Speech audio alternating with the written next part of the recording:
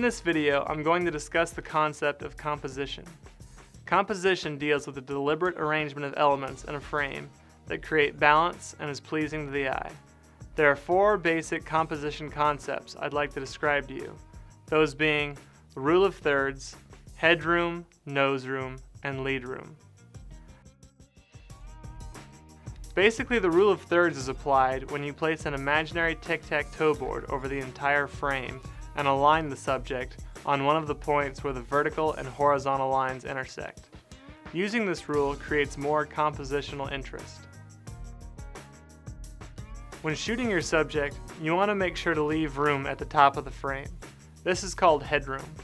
A frame without headroom can make the subject appear to be attached to the top of the frame. On the other hand, a shot with too much headroom is not proper composition either. Leaving just enough headroom brings balance to the shot. Nose room is leaving space in the direction the subject is facing. In this example, you'll notice the student is facing to the left, so we leave nose room at the left side of the frame. Lead room is similar to nose room, but it deals with subjects that are in motion. Lead room is leaving space in the frame and the direction the object is moving. In other words, it's leaving room for the motion.